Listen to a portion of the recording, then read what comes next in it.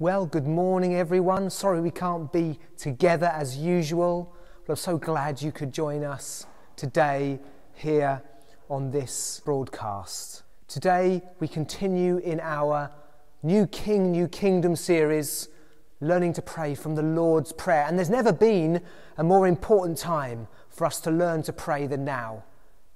In this crisis, this coronavirus crisis, who would have thought this would come on the scene? And if there's anything good that can come out of this, it's that the church learns to worship and pray for her own good, but also to be like a light in a dark place like never before.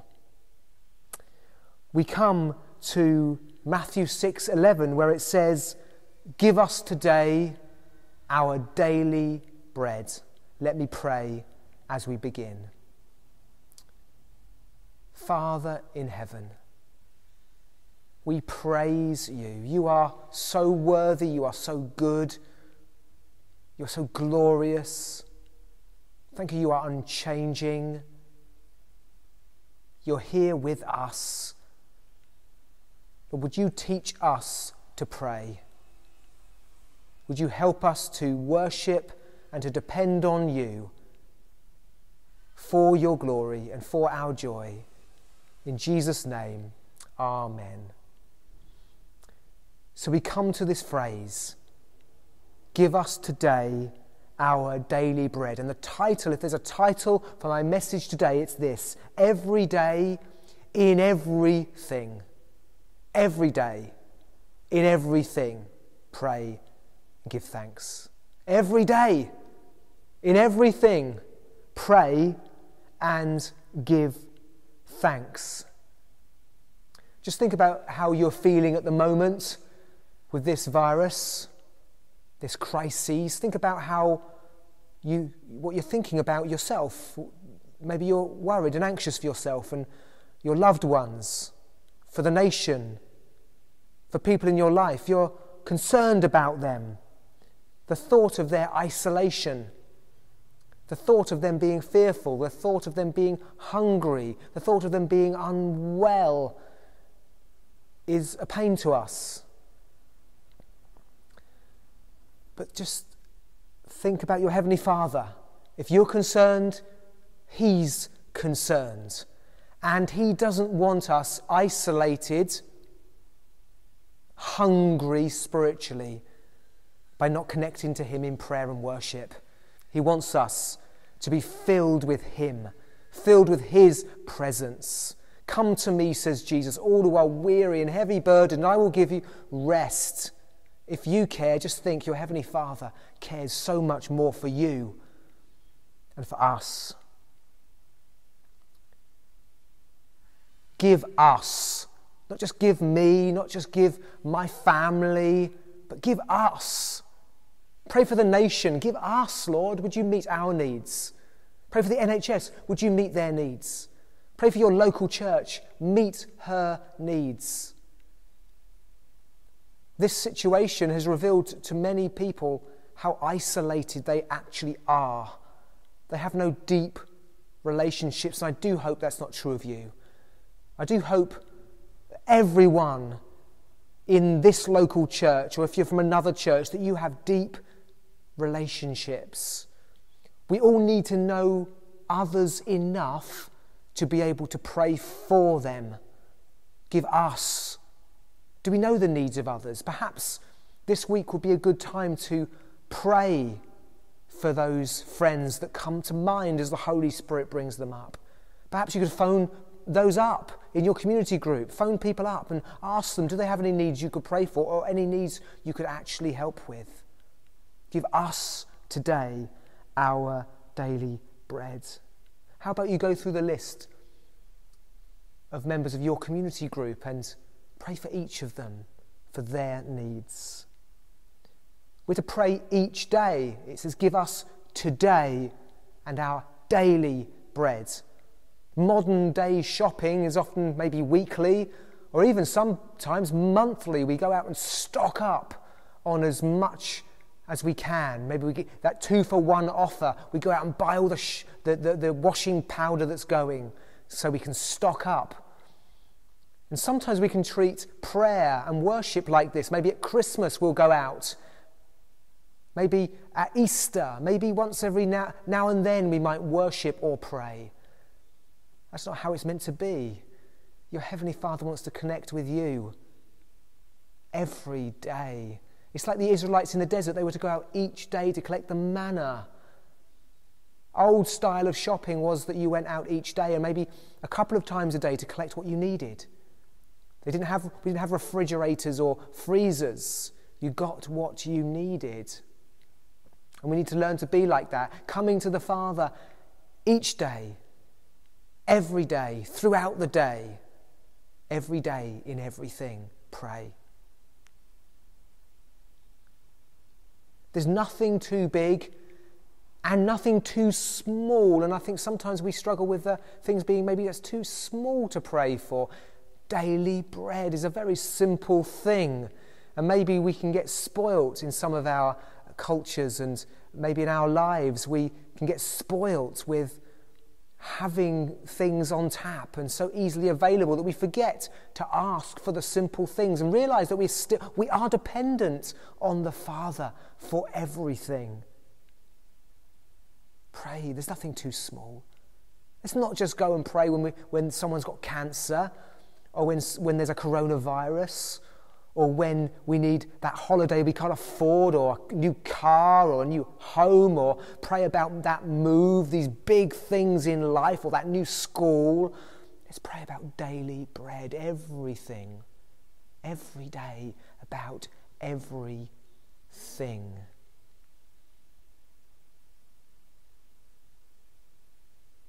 And God has promised. The Father has promised to meet all our needs. Jesus says these words, "So do not worry, saying, 'What shall we eat? What shall we drink? What shall we wear?' The pagans run after all these things. Your heavenly Father knows that you need them. But seek first his kingdom and his righteousness, and all these things will be given to you as well." Let's be seeking the Father in prayer every day, in everything, seeking him, and he promises to meet our needs. Now, let's remember that you and I could be the answer to other people's needs. At this time, maybe you've got things that you can share with others as they pray, "Heavenly Father, would you give me today my daily bread?" Maybe you are the one to give the bread, to give that money, to give that phone call, to take an interest in someone else. Secondly, we're not only to be every day in everything pray, we're also every day in everything to be thankful. When he does provide that bread, we're to be thankful. How thankful are we? Do we pray for things but then fail to give thanks when he answers? Do we notice when he answers? Now, we'll find what we look for. If you seek, you will find. If we look for what God is doing, if we look for how he's providing, if we look for how he's answering prayers, we will find ample reasons to give thanks. But if we look for problems and look for worries and look for troubles, we are sure to find that also. There's so many reasons to give thanks at this time. We can give thanks for our governments who are working so hard, our emergency services, our NHS. Give thanks for our church. Give thanks for our family. Give thanks for all the good things that are happening in our lives. Paul says this, Philippians 4, 5-7, "Rejoice in the Lord always. I will say it again, rejoice. Let your gentleness be evident to all. And then sometimes when fear comes in, gentleness goes out the window. We become angry and outraged. I heard earlier somebody was telling me that there was a fight at a local supermarket over toilet rolls. Gentleness can go out of the window when fear comes in. The Lord is near.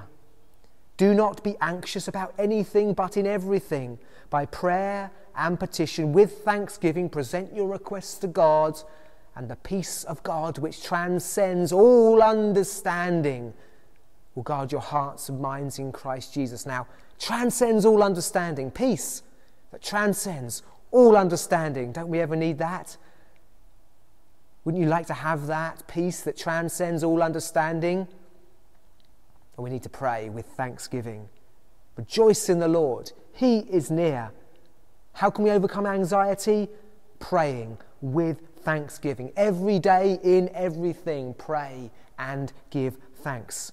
Recently I've been learning, and I've set myself a goal to be more grateful and more thankful, because like many, I guess, I can see the problems. And I've been, at the end of every day, I sit down in silence, close my eyes, and just replay as much of the day as I can remember in my memory, thanking God for all the good things that have happened that day. That amazing cheese sandwich. That song I listened to that raised my spirits. The government working hard for us. That person I met with. That half an hour of sunshine my wife features every day. When was the last time you thanked God for an inside toilet and for clean water? Let's be thankful people. Let's be grateful people. This leads to joy in our own hearts.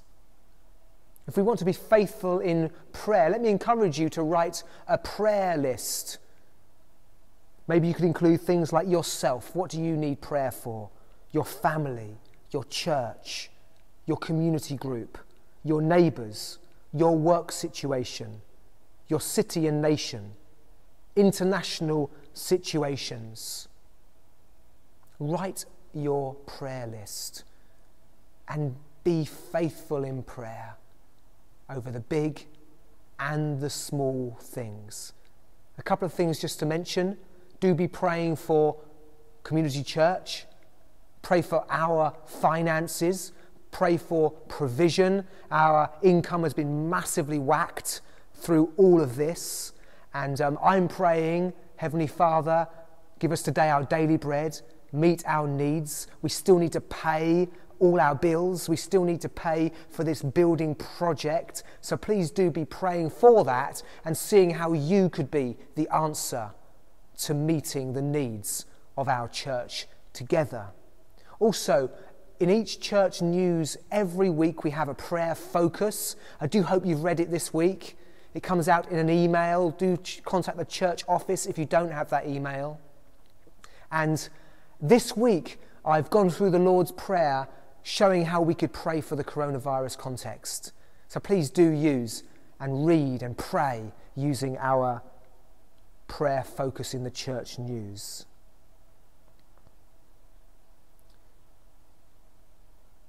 I'm told that geese can fly 70% further because they fly in a V formation.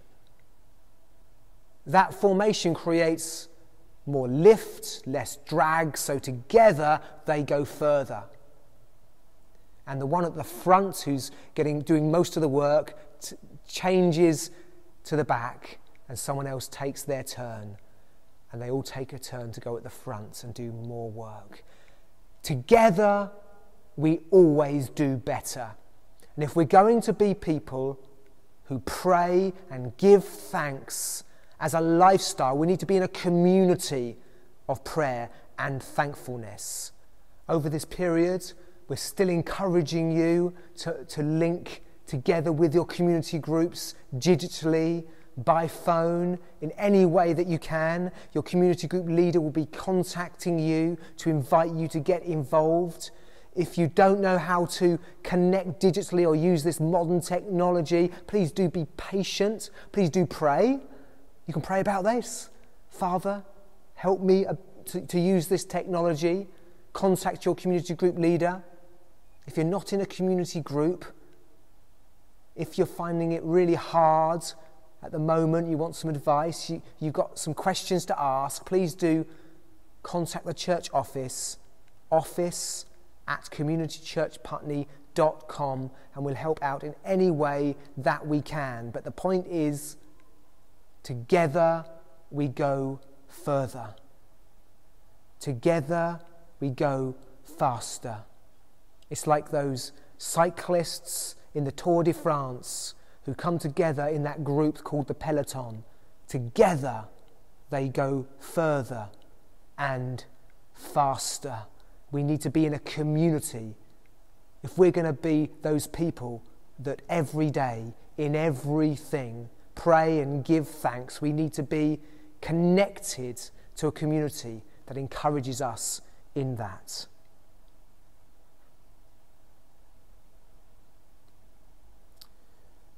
As we come to the end today, let me remind you of the order of this prayer. It begins with, Our Father in heaven, hallowed be your name, your kingdom, your will. It's worship.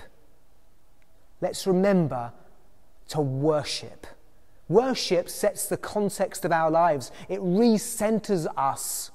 It reminds us that He is great and He is loving and He's in control. We don't need to fear or be anxious. The Lord is near. Worship. Let's begin each day with worship.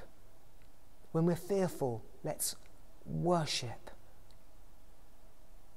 When we're fearful, that's not the time to speak negatively and to throw away worship. No.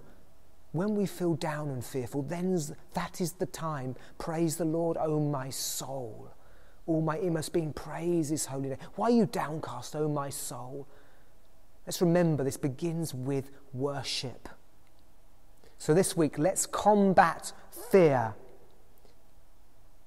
Every day, in everything, pray and give thanks. Make a prayer list and pray faithfully. Link with your community group so that you can be encouraged and you can encourage others. Every day, in everything, pray and give thanks. I just want to finish with one final thing. I have here 3 oranges. I won't try to juggle them because I will just drop them. I can't juggle 3 balls. Now, some of you might be able to juggle three. You might be able to juggle 4 or 5, but I can definitely juggle 1. And Jesus encourages us to focus on today. Give us today our daily bread. This orange is metaphorical of the day and all its concerns, all your experiences, all that goes on in your life. We can focus on this day. We can pray about this day. We can deal with what comes our way today.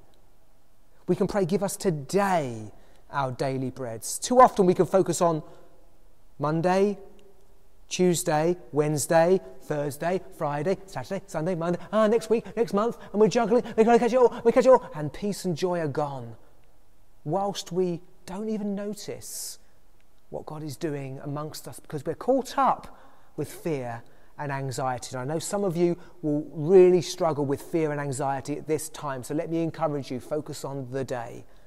Pray, give me today my daily bread. I trust you to meet my needs today. And as people come to mind, pray for them. As situations happen you can give thanks for, give thanks through that day. So let me encourage you. Every day, in everything, pray and give thanks.